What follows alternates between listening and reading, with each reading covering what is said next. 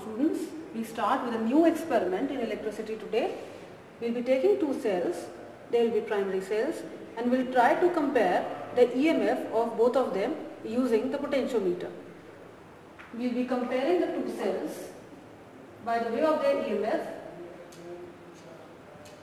These are the two cells E1 and E2, which you can see are connected in this circuit having the main body of potentiometer. Now students, we have made the entire circuit of potentiometer along with the two cells E1, that is the Lagrange cell that we are using, and the cell E2, which is the Daniell cell that we are going to use. We will try to determine the ratio of EMF of Lagrange cell to that of Daniell cell. Now, this cell that you can see in the circuit is the main driver cell E, one end of which is being connected to the first terminal of the potentiometer. The second terminal of the driver cell is connected to the rheostat. Later on you can see that the rheostat is connected to a one-way key. This key will further be connected to the last end of the potentiometer.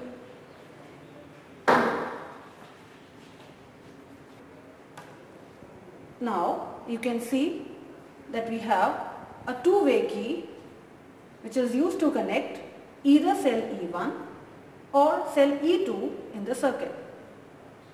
And in order to obtain the null deflection, we will be using this galvanometer shown here. The other end of the galvanometer that you can see as a free wire hanging around will be used to make a connection of this jockey with any of the wires of the potentiometer.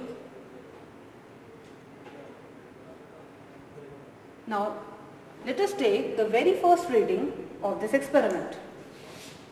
We include the driver cell E in the circuit. Now let us include cell E1, which is the Lagrange cell, in the circuit. For this we will be using the first connection of the two-way key. The rheostat is already fixed at a particular position, giving a particular amount of voltage to the wire. Now let us try to determine the null deflection point. Since there are 10 wires in the scene, we obviously cannot go step by step through each wire. So the basic procedure here will be, you touch wire number 1 of the potentiometer. As will be seen in the galvanometer, we are having deflection only on the right side. That too is very large. If I come to wire number 2, the deflection is still on the right side. Wire number 3, again right side. Wire number 4, still the needle shows right. Number 5, still it is on the right. Number 6, number 7, the 8th wire is still showing the reading on the right. The 9th wire, if I come to, the needle shows deflection in the opposite direction. It means the switch over from right side to left side has already taken. It means I now have to see where on the 9th wire have I obtained the null point. So starting with one end of the 9th wire,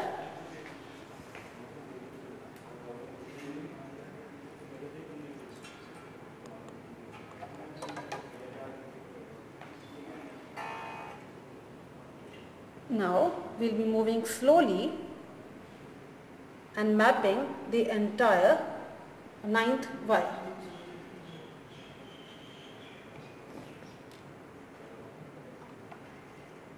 you can see the needle moving. I have to bring it to the 0 position. Now gradually it is moving towards 0 and I am near to the null deflection point. Finally you can see that the needle is showing me 0 for this particular position of the jockey on the 9th wire. We can clearly see this position and look out for its value in the scale above.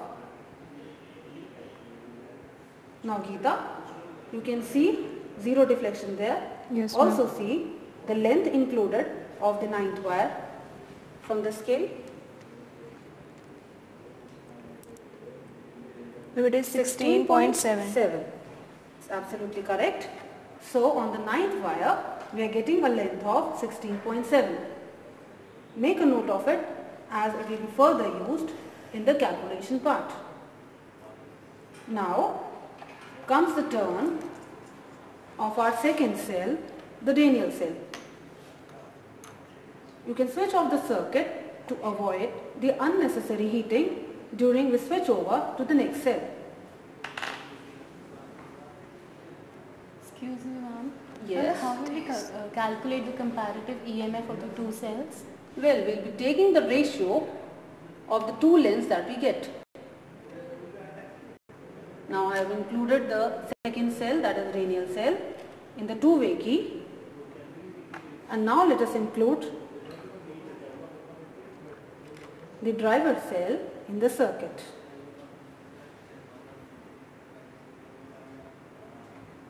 Again, we will be following the same procedure.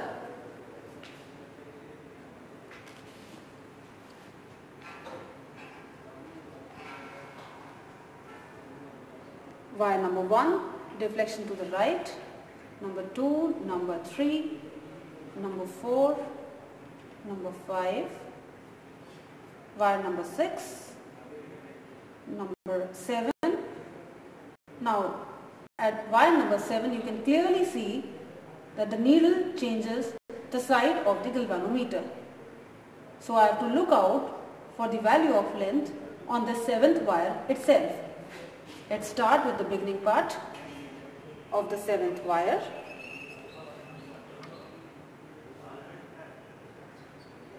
Still it is not coming towards 0. You have to move it further. It has started coming towards 0.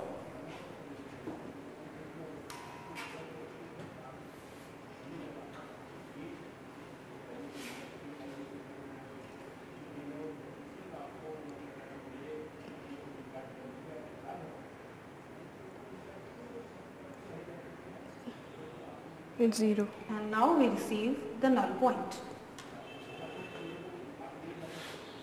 So the reading here which I can see from the scale, right above the null point is 3.2. Since this is the 7th wire, the reading will be 6 multiplied by 100 plus 3.2. So now we are through with the first set of our readings of length L1 and L2. We will be disconnecting the circuit once again.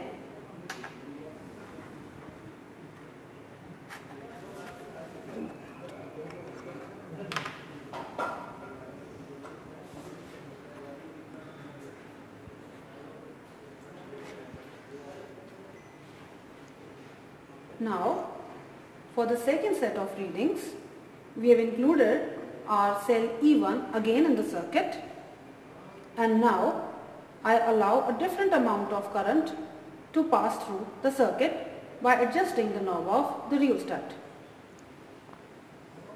Now you will be seeing that I will be obtaining the null deflection at some other point on the potentiometer wire.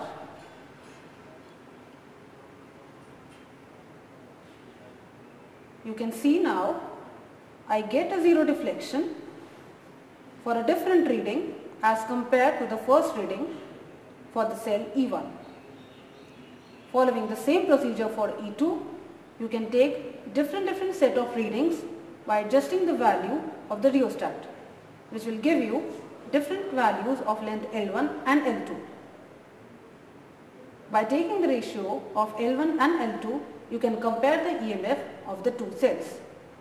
And at the end, the average of the ratio L1 by L2 will give me a comparison between the two cells. Now we will be having a look at the readings we have obtained so far.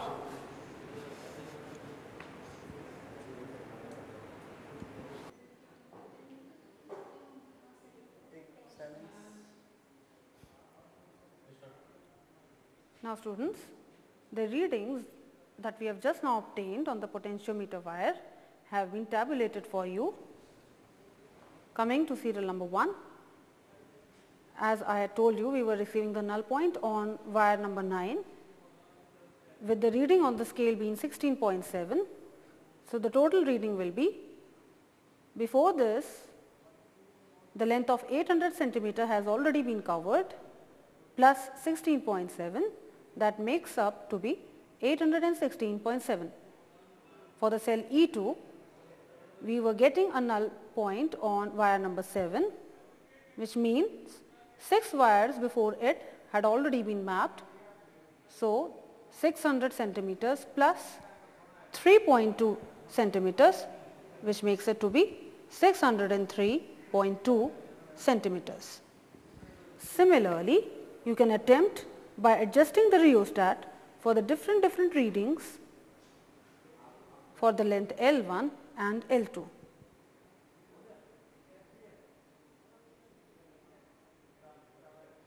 Out of this table, I will be taking the ratio of length L1 and length L2 for each of the readings. This is the answer of our first reading, this is for the second, and this is for the third. When I take the average of all these three ratios, I receive E1 by E2 to be equal to 1.352. Students, this ratio can vary according to the kind of cells that you have taken. For our setup, the EMF of the Leclanche cell E1 is equal to 1.352 times the EMF of the second cell, that is Daniell cell. In this way, we have easily compared the EMF of two cells using potentiometer. That is the end of this experiment.